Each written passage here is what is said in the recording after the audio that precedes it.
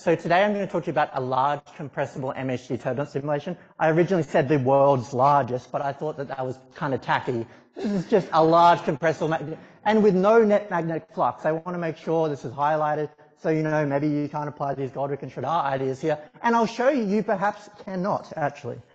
Okay, so this is all from a paper in prep, supersonic magnetized turbulence at extreme Reynolds numbers, and really what I want to convince you today is, well, first I want to show you what a simple cascade looks like, a Kolmogorov type cascade in my mind, just kind of paint a simple picture of it, and then I want to show you what a cascade from a large MHD simulation looks like, and you'll see that these things are very different. Turbulence, ubiquitous in the universe. I'm not going to say of all the astrophysical processes, all the different parts of the universe that are turbulent. We know. We've been at this conference for a whole week. We know that all parts of the universe are turbulence. So what is turbulence? And like I said, I'm going to paint this in a very hand-wavily way, but no one has done this so far, so I thought we should go to the basics. Well, here's momentum conservation for a fluid element. And what you see are a number of stresses. You see the Reynolds stress and you see the viscous stress, okay? Now, in my mind, the Reynolds stress is really just a nonlinearity in the fluid plasma, and the viscous stress is an operator that smooths out nonlinear things in the plasma. So you kind of have a competition between nonlinear things being developed and nonlinear things being smoothed out. And the ratio between these things we call the fluid Reynolds number. So, you know, a lot of the time we use this tilde relation, but this comes from this. This is what the Reynolds number is. It tells us for large Reynolds number, the nonlinearity is strong, and for the small Reynolds number, the viscous stresses are strong. So let's play a little game here. Let's consider two waves, and we're going to essentially just put them through this nonlinear operator and just say momentum is conserved. And when we do that, we take one K mode, another K mode, and we create a third K mode, and that is a higher wave mode than the previous two through momentum conservation, and that is what the cascade is. So we keep doing this, we keep winding this handle, and we're generating new higher wave modes, and they're all happening on this nonlinear timescale associated with the Reynolds stress. Let's apply this to a galaxy. Start on the outer scale of the galaxy, KPC scales, in the warm interstellar medium, Reynolds number 10 to the 7. So of course, Reynolds number 10 to the 7, nonlinear term is dominating here. So we generate new modes. And we keep doing this, we keep doing this, we keep doing this, we keep doing this, all the way through the cascade, all the way down until we get to the sub-AU scales. But our Reynolds number is shrinking. Our Reynolds number is shrinking as a function of scale. The velocity dispersion is shrinking, the length scales are shrinking, so our Reynolds number is shrinking. And when we get down to R equals 1, this is where the dissipation scale lives. And if you just plug these values in and you pick a Kolmogorov cascade, what you get, if you pick an outer scale of 1 kpc, is 1000 AU for the dissipation scale. This is the cascade. Everything I've said, but put into power spectral space. So this type of cascade assumes incompressible hydrodynamical energy moving from large scales to the small scales. But what about shocks? Everywhere we look in the ISM are full with these high divergence explosions of energy as supernova blasts bubbles through the molecular clouds. What about magnetic fields? We see on the largest scales in the galaxy, turbulent magnetic fields on really large scales as far as we can see. So we have to add both of these things into the picture of the cascade. Of course, with magnetic fields, we introduce a new Reynolds number, the magnetic Reynolds number, which is fundamentally the same thing, nonlinear things up here, smoothing out nonlinear things down here. And with the magnetic Reynolds number and the Reynolds number, we can paint a landscape of RM and RE. Really turbulent things are up here. Really nonlinear magnetic field structures are up here. And this right now is the state-of-art simulations. They can probe 10 to the 4 in RM and RE. Okay, and we can see just by painting on various astrophysical plasmas that we are really, really far away from getting any kind of Reynolds numbers equivalent to the astrophysical objects in the universe. So I guess with this slide, what I wanted to say is that the Reynolds number is the thing that sets the size of the cascade. So we want to go to really large Reynolds numbers, so we have very large cascades in our simulations, so we can actually represent these turbulent phenomena in the universe. Now, this is exactly the reason why I proposed this, submitted this grant for a 100 million compute hour project on SuperMOOC NG. So this is a big supercomputer in Germany, going all the way up to 10,000 cubes, using around 80 million core hours for the simulations on 150,000 compute cores. Now this simulation is Mach 4 on large scales, and I'm driving the turbulence with my hand of God on the L/2 mode, and all I have, like I said, is a turbulent magnetic field. There's no net magnetic field here at all. Okay? And what happens on large scales is you get to around MA2. This is fundamentally a small scale dynamo simulation. So the field that is generated in this simulation is a small scale dynamo field. So this is obviously a spherical cow, but it's my spherical cow. I love this cow. It's really simple, isothermal. So really what we're seeing in the simulation is the turbulence, right? It's just turbulence in the simulation. So in the landscape of RM and RE, you can make calculations based on the numerical resistivity and numerical viscosity. This is the ILES, and you can put the simulation right there. So around 10 to the 6 RM and 10 to the 6 RE, and we can make this calculation really quite accurate from some beautiful work from Lakshmi doing numerical studies of our solver. Now, Axel might ask me, what about the initial conditions for the magnetic field? Can you just put in any magnetic field into your simulation and come to some attractive state? Yes, you can. The small scale dynamo handles this for you. You can put in a strong magnetic field. You can put in a saturated magnetic field. You can put in a weak magnetic field, and they all go to the same saturation due to the small scale dynamo. So this is very nice. It gives me it means that I can set up my simulation any which way, and I'm guaranteed to get to the same saturation from the small scale dynamo. So this is very nice. So now we're looking at the turbulent Mach number as a function of time in the simulation, so you can kind of see what I'm doing here. I've got 3 colors, 2,500 cubed, 5,000 cubed, 10,000 cubed. And what I do is I run my 2,000 cube simulation for around 2 turnover times, and then I grab the initial conditions from that simulation, I use it, upscale, go to my next 5,000 cube, run that for a turnover time. That's all that's required to populate the high K modes, and then I resimulate it again. And this is how I don't need to waste time at 10,000 cube anywhere in this burn-in stage, which is actually, I can only get this amount of 10,000 cubed, only 2 turnover times. So that would completely mess with my computation. So the alphanic Mach number, you can kind of see the same thing here. You see actually a slight reduction in the alphanic Mach number as they go up in tiers of resolution. And this is because the magnetic energy spectrum is intrinsically high K. So it has different structures in the velocity spectrum. It is dominated by high K modes, and as you resolve more of them, you go up in magnetic energy a little bit by little bit. But you get the gist. So what does this simulation look like? Well, this is a gas density slice. It's hard to fit all on the same screen, so I'm just kind of doing this around the gas density slice. You can see these beautiful filaments. I mean, this is really strong divergence flow. I mean, you get these beautiful, the high density filaments are the yellow ones. Low density rarefactions are also yellowish green. So you get giant density contrasts by orders of magnitude in this supersonic turbulence. The magnetic fields, I mean, you can take a magnetic field through any orientation of the simulation. It just looks the same. It's isotropic. This is kind of what it looks like. It's full of O points, lots and lots of structure. The magnetic field gets draped around the shocks as they move through the simulations. It actually becomes quite large scale due to the supersonic nature of the flow, quite different than the regular kind of small scale subsonic dynamos. Now, there are 2 important scales in this simulation. There is the transition between supersonic and subsonic, which should kind of mark a transition between the kinetic energy dominating from the large scales, or the kinetic energy from the shocks, and the subsonic scales, which we'll find out if they're dominated by the magnetic field or not. So I can measure this directly from the simulation. It's easy. Now, there's another scale. Of course, we have magnetic fields, and this is the alphanic scale. And what you find is that on the large scales, where all the shocks live, where the kinetic energy is strongest, you find that, of course, the kinetic energy is dominated. The magnetic field can't even grow on those scales. You get MA close to 10 on the larger scales. Now, you get this nice K to the -1 spectrum in magnetic energy. So the kinetic energy is decreasing across scales, K to the -1. And then you get into this regime, which is actually minimized right at the sonic scale, which is the most magnetized place. So this is the most magnetized place in the plasma where the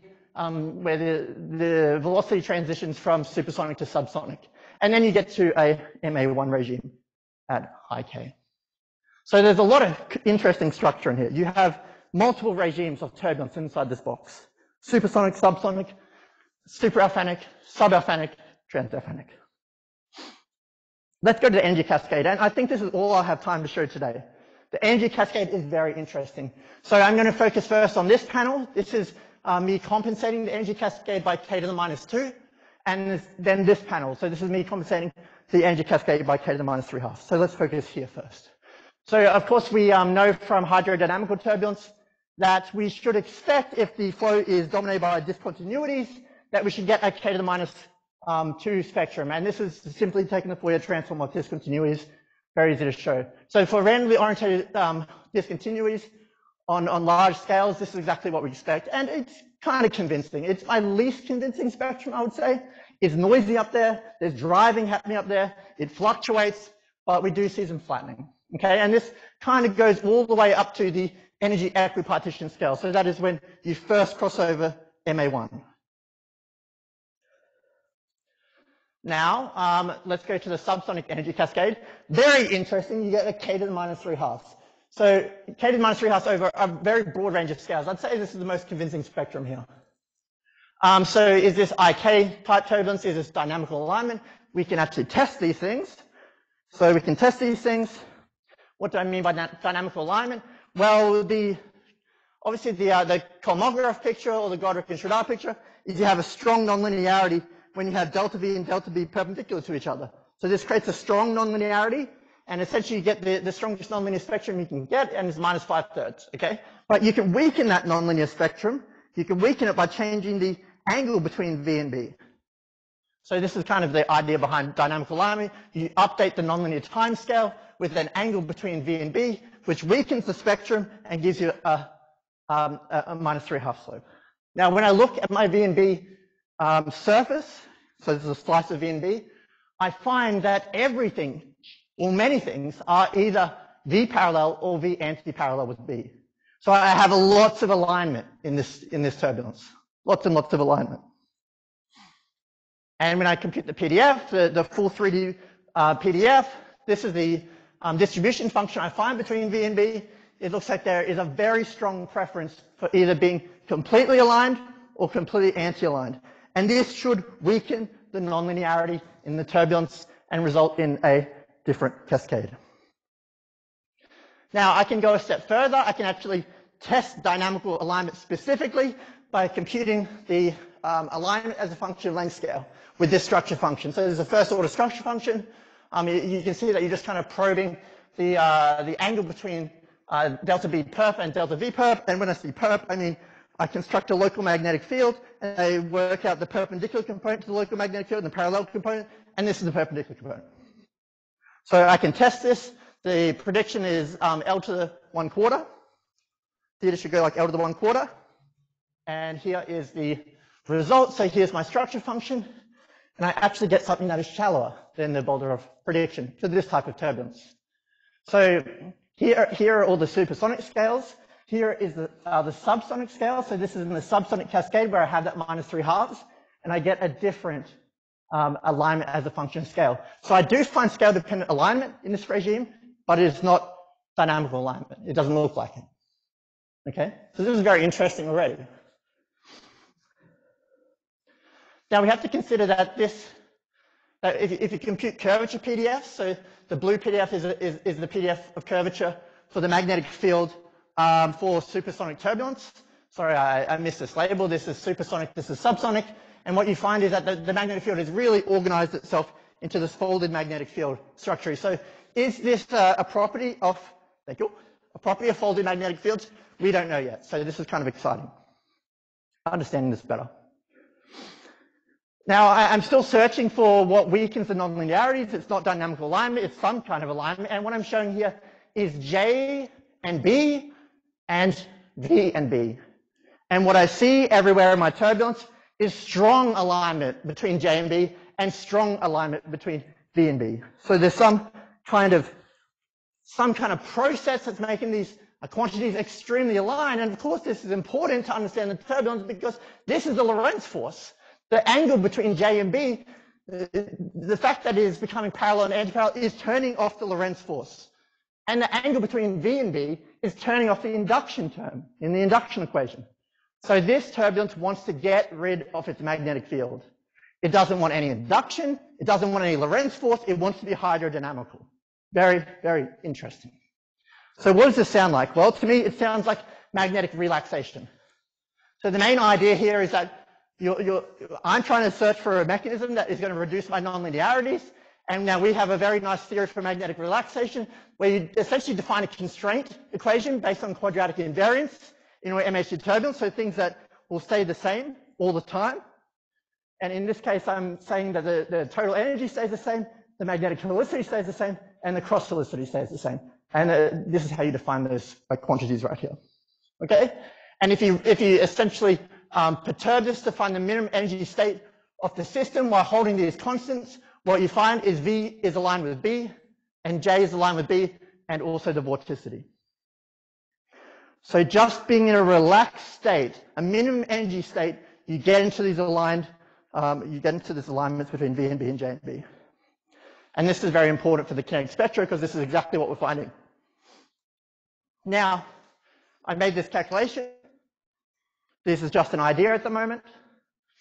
You have essentially your alignment angle between delta B and delta V, and you want to know the dynamical timescale of that alignment. So how fast you can change your angle, because if you can change it really fast compared to the nonlinear timescale, then you should be able to get into a relaxation state faster than you can have the nonlinear turbulence kick you out of it. Okay, so this is the idea. And when we compute this relaxation timescale as a function of length scale, compare it to the nonlinear timescale, what we find is that we move into this subsonic cascade. You can relax faster than you can be perturbed out of the relaxation. So kind of a simple idea, I hope, but kind of interesting, right? It says that on these scales, you should be able to align faster than you're perturbed out of that minimum energy state. Another thing you can test is you can say, okay, well, what actually happens in this weird limit where I make the magnetic energy really strong to start off with? What is it? I'm trying to just probe where the saturation, what's happening in the saturation, if I go beyond the saturation or if I go below the saturation. So this is going beyond the saturation, and what I find is that the turbulence becomes linear force free very, very quickly. And so this is essentially a perfect linear Taylor state. And by that I mean that the J and B alignment happens everywhere in the flow, and it happens with a single value of alpha. So a single, essentially eigenvalue between J and B. So this is very cool. What we're seeing is that you become relaxed if you're strong enough, and then as you decay into the dynamo, you get into this quasi-competitive state between relaxation and getting kicked out of the relaxation from the turbulence. I hope this makes sense. So to summarize, relaxation on small scales, maybe, the small magnetized scales, which then weakens your spectrum and gives you your -3/2. This is the kind of idea that we're trying to understand right now. So the supersonic cascade, I only got to talk about the kinetic energy. Burgers on large scales, relaxation plus turbulence on small scales. And to summarize, to finish all up, I want to say that this is very different from this. Thanks.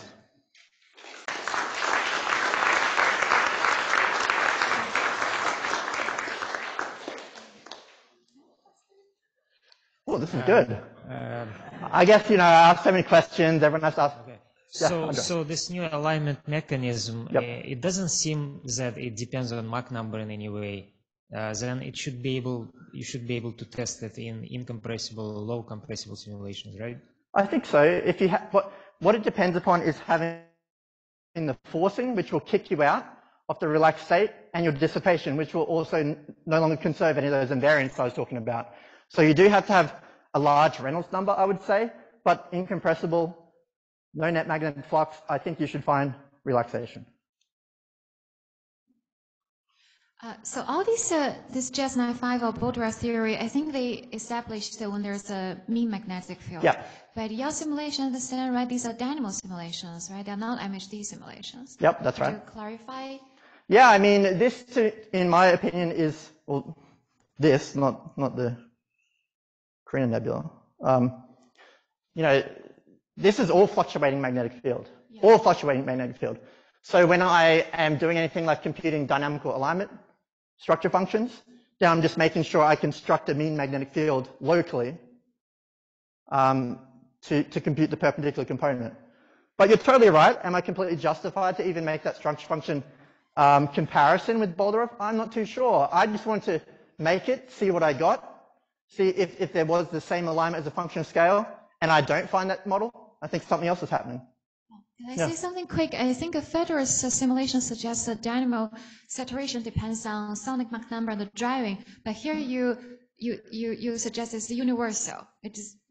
Well, yes, it's universal for a fixed. You're talking about my paper on the universality.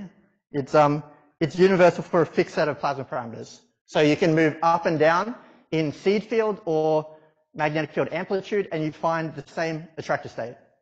The saturation state still depends on the driving. Yeah, absolutely, absolutely. Yep. Okay. Yep. Great talk. I just want to say that these observations have highly aligned with what we see in the solar wind. Oh, so, awesome. And it's also sort of consistent with this idea of there's like a stationary frame if you have B and V aligned, meaning that you have basically, the electric field is gone, so you have very minimum, stationary, stable structures or waves or states. But we should talk later, but it looks like the solar wind, so. Exciting. Hi. I have a little bit of technical concern, which probably comes from my misunderstanding. Yep. Can you go to the structure functions of angles? Oops. You sure you don't want to see my cow? Cow is good. I'm right here. Mm-hmm. Just maybe slide before. Mm-hmm. One slide before. Oh, one slide before? Oh, the definition. Yeah, because it looks for me that it's not a structure function, but correlation function, that you have a product of two quantities. And this is just how I have written it down. Everyone writes it down like this. I am actually taking increments. So it should be like an R here and then an R plus L of this whole term. I compute these locally first and then take all the increments like a usual structure function. Yeah, because my concern was that the correlation function are not very well defined for the spectrum, and they will be all saturated by long wave modes. So if you stop measuring, it will produce the same values at all scales. If you use that formula as reference. Well, I'm using this formula, but I'm taking increments of that whole quantity. And when I do it this way, and the reason why I'm doing it this way is other people do it this way, and I wanted to make sure I compared apples with apples. That was the reason why I'm doing this. But apples may be rotten, so. So that is actually beyond the point, though. It is something to share. No, that is beyond the point, though, because I want to make sure if I have this kind of alignment from what other people have measured, I want to just compare it with that. Regardless of if the apples are rotten or not, I want to compare apples to apples. Yeah, but the fact that it doesn't scale with L may be the outcome of technical issues. It does scale with L. So the weakening of the nonlinearity due to the alignment alters the cascade rate. So what's it doing to the cascade rate in this simulation?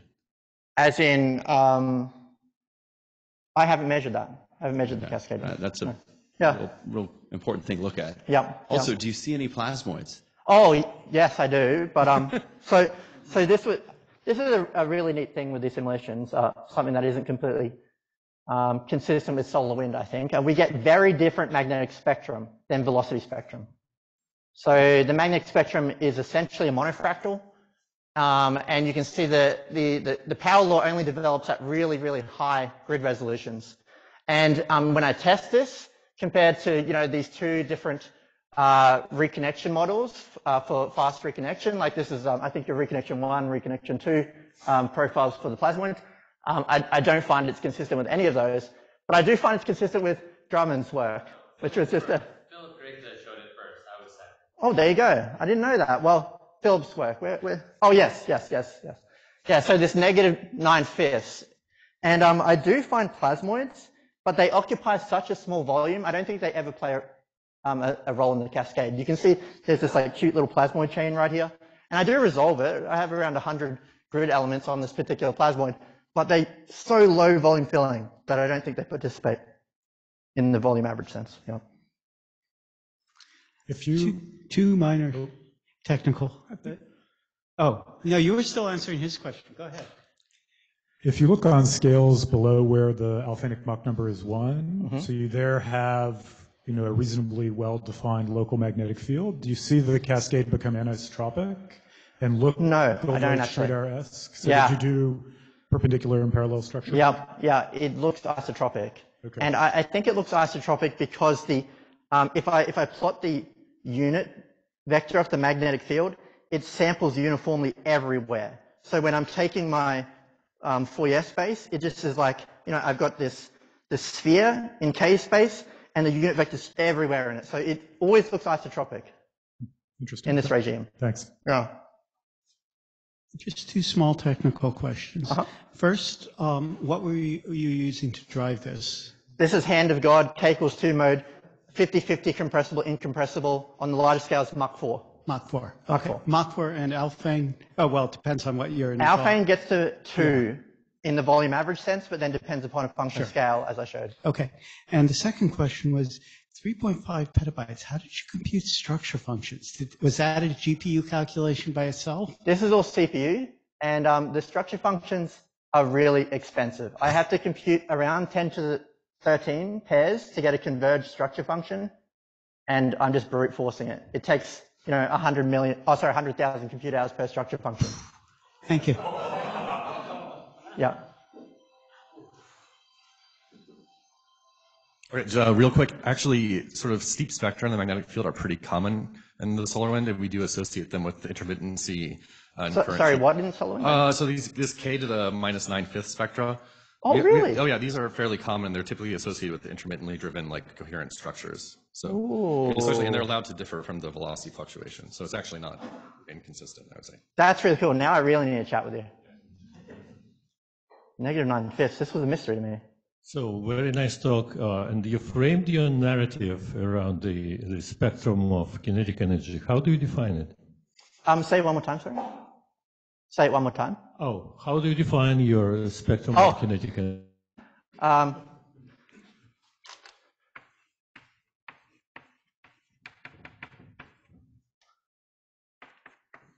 Okay, so that is the velocity spectrum. It is velocity spectrum. Okay, excellent, thank you.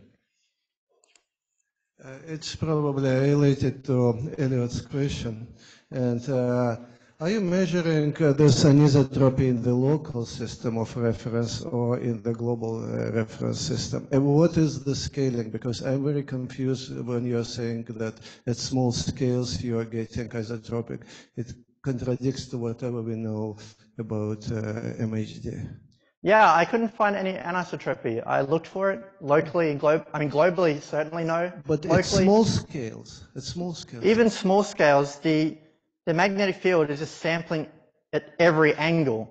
And I don't find the anisotropy. We should talk with you. Yeah. Because, it could be associated with the alignment as well. No, it should not be. Because it's not like we have eddies like this, right? It's like this. Yeah, well, if you have this, it means that you are moving by velocity, your magnetic field. But if you are already at small scales, at MA equals 1, it cannot move with velocity. So we should talk. Cannot move with velocity. You shouldn't average over small blocks over whole body, because they will vary differently. Yeah, but that's what I'm saying. Inside the structure functions. It's in the local. Yeah, I couldn't find any anisotropy. I tried to make these calculations, and they were all just isotropic. If you move it over the blocks, yes, but if not, it should. Okay.